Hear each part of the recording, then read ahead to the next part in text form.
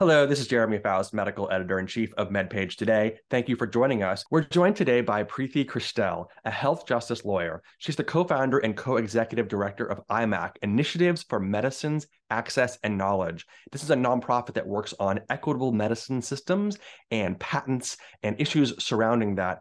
Priti Krishtel is also the recent recipient of the MacArthur Genius Award. Well, thank you so much for joining us. Thanks for having me. Let's dive into your work and what you do. Obviously, COVID changed everything in terms of how I spend my time, and to some extent how you spend your time, I imagine. Can you tell me how we are doing in terms of your area of expertise and interest, which is patents and sharing of information so that everybody has access to life-saving therapeutics and vaccines? How are we doing compared to a year or two ago? Mm.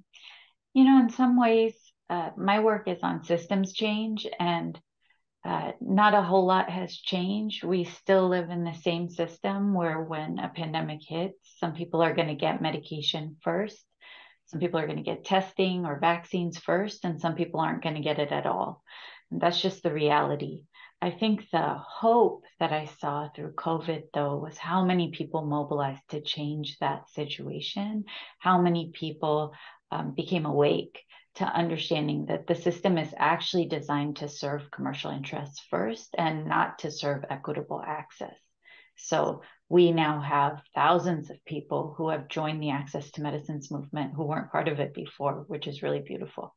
I want to address the idea of patents being a problem because in a way, you sort of come at it from someone who might have been predisposed to not think so, right? Based on your background. Tell us a little bit about how you started.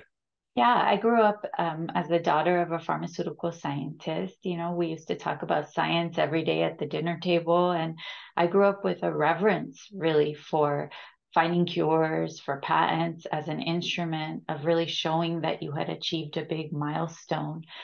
That's what it was for me growing up. I decided to go into health law, and I became a legal aid lawyer to work with communities living under the poverty line. And when I was doing that in the early years as a lawyer, I came to realize that part of the reason that medication was unaffordable or inaccessible was because of the way the patent system was actually being gamed. And so it was a big aha moment for me.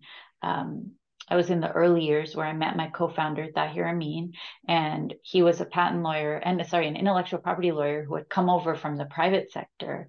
And I was working in legal aid, and my office's clients were people living with diseases who couldn't afford their medication.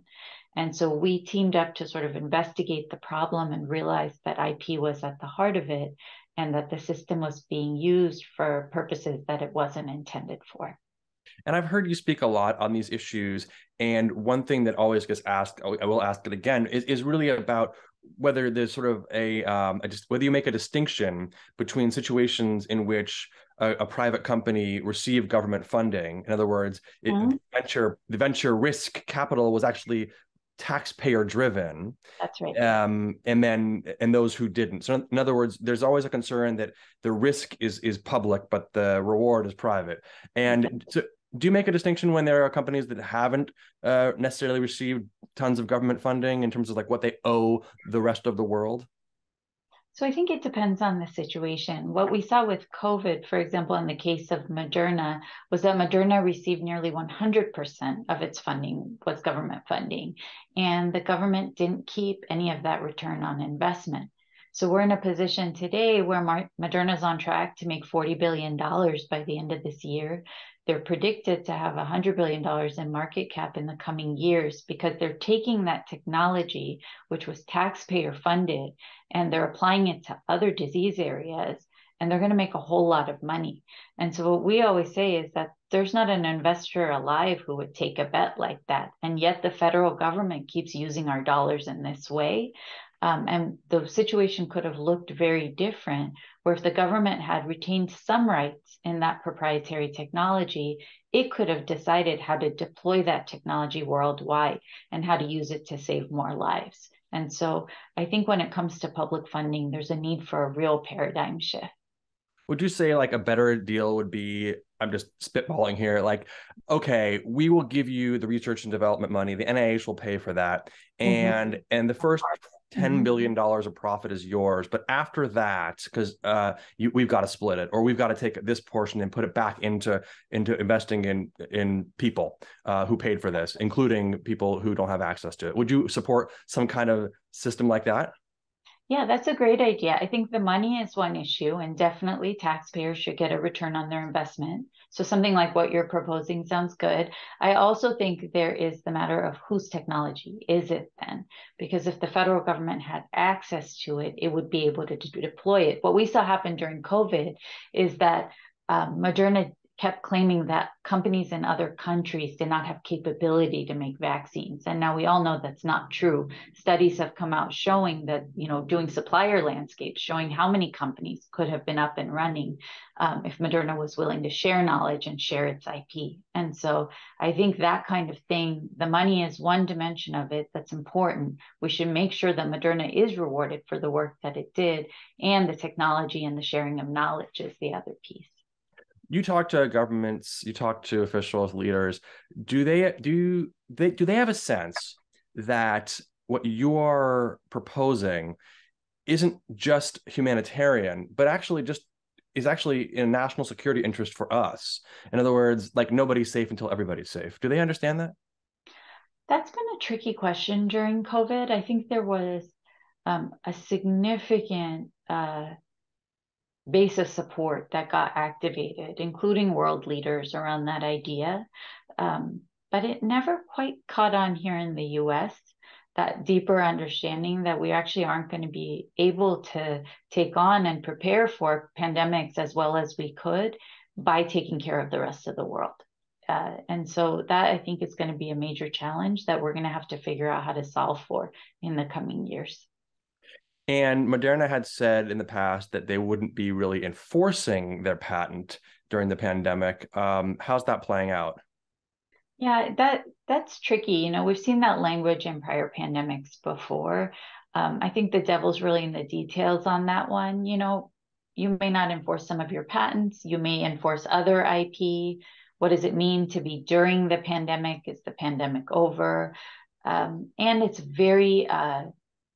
it's up to the initiative of the company in that case. And I think what we've seen with voluntary actions by the pharmaceutical companies over the last 2 decades with HIV, with hepatitis C, is that you actually need a system. It can't be up to the individual goodwill of the companies, because it's not going to get us as far as we need to go in terms of health outcomes.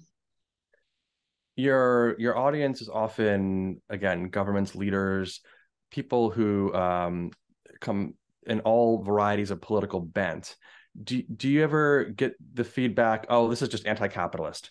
Yeah, I think there's people who think that when they read or hear about the work secondhand. Usually when people meet us, they don't walk away feeling that. For example, our work in the United States, we've been doing a series of investigations over the last 4 years called Overpatented, Overpriced, where we've systematically been able to show that so on Wall Street, they call it the patent cliff. It's the point at which patents on a drug are supposed to expire and competition is supposed to enter the market.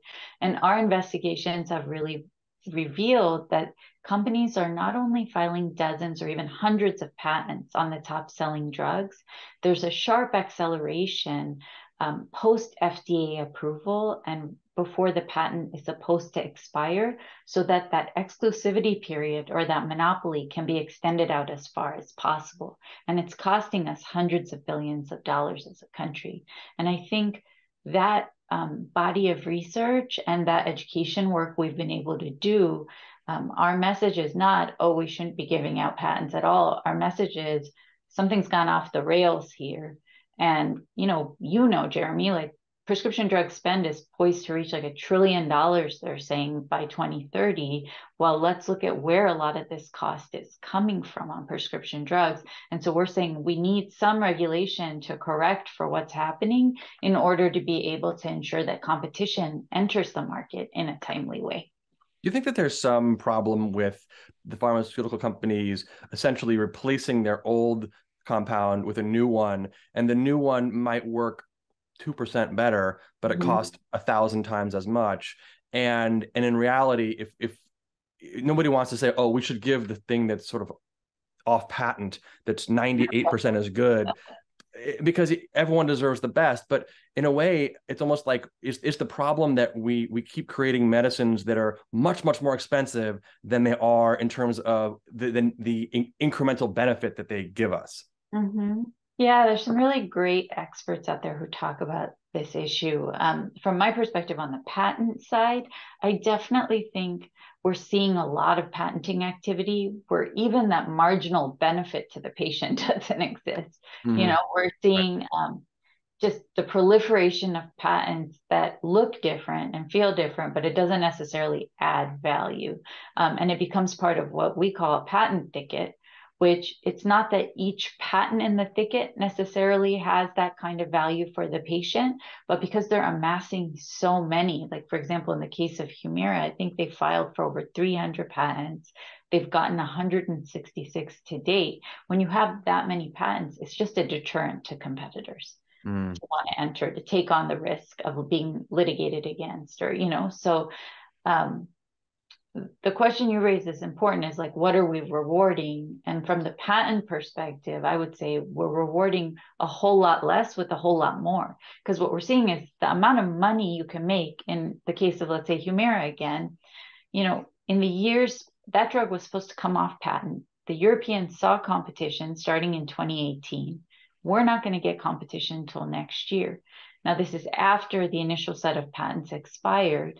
They're making 2/3 of their US sales during this time period when Europeans have already gotten competition. That's $100 billion they're poised to make during this time. And so again, it just goes back to this idea of what are we actually rewarding? Are we incentivizing the right thing? Mm-hmm. And in terms of what physicians or physician leaders can do, because that's really this audience, obviously there's advocacy and there's knowing this stuff, and there's education that they can have and I can have. I looked at your website. You have an amazing tool showing just, who owns the patent, how much has the price gone up. I really Yeah. encourage people to check that out because it's eye-opening. But is a lot of the answer also sort of in our physician hands, where it's what we decide to put on formulary? Because if we decide, look, we're just not going to spend this much money for something that doesn't even really benefit the patient, other than some trial that was really designed to show some tiny little incremental thing, Mm-hmm. can we really make a difference on that? Or is it more like, okay, this is a legal sort of political battle and physicians are essentially pawns? Yeah, I think it's both. One of the examples that comes to mind is when drugs are going off patent, for example, in Europe, but we're getting a delay. I think this happened recently on both Xarelto and Eliquis, the cardiovascular drug. They do a strategic patent filing and then they delay the moment when competition should be entering. It's patients who are feeling that, right? Providers are on the front lines to be able to see, wait, copays were supposed to come down. People were supposed to be able to get, choice in what they're going to take.